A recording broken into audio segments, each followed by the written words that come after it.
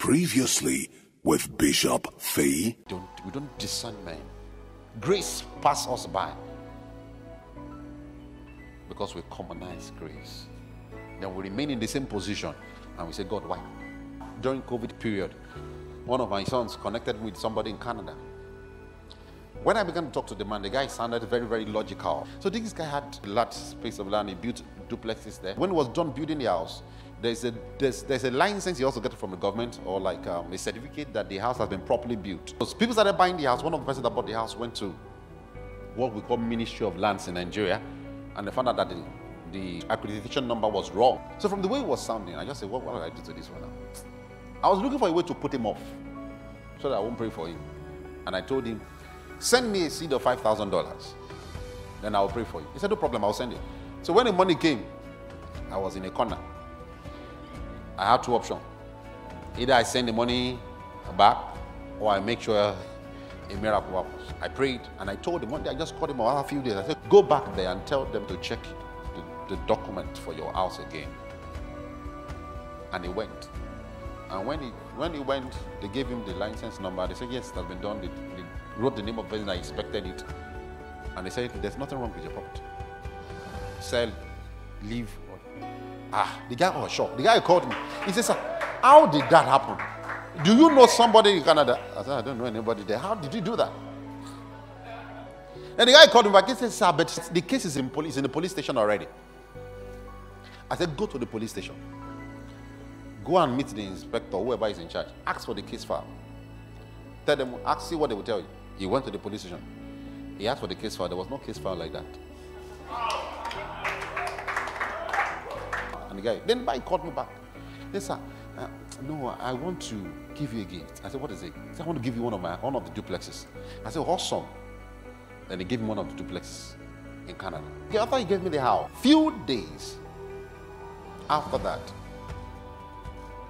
the Spirit of the Lord just told me about him. And I saw that this guy, though as rich as he is, he convulses as an adult on the road, everywhere, in his car.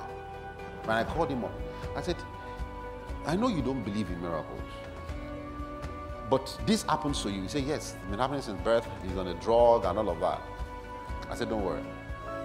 The last one that happened is the last time. He said, are you sure?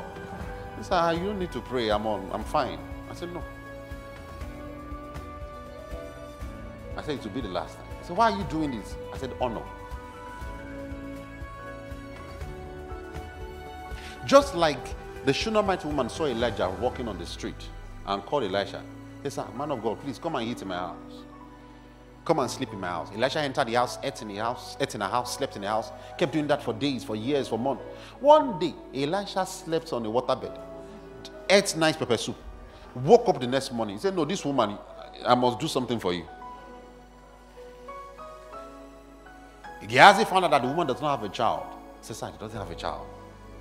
Elisha called her and said, woman, you don't have a child. By this time next year, according to the time of life, you will have a child. I said, sir, don't sweet talk me. I don't need a child. I'm fine. At first, Elijah said, should I connect it to the government? Top people said, no, I don't need that. I'm fine. I'm rich. Elijah said, you will have a child this time next year. Man said, I do not believe. That was the meaning of our statement. I do not believe. I don't need a child from you. Elisha said, it's not possible. Grace cannot enter your house and come out like that. You cannot honor me and not get something in return. According to the time of life, she had a child. You know what I found out? I found out that the only time faith is not required to produce a miracle is when honor is in place. And the woman got a miracle. So I told my son now, he's my son now, I told him the same thing. I said, the only time faith is not required to get a miracle is when honor is in. You have honored me. That is the last time you will converse. Till today, over a year now, he has not.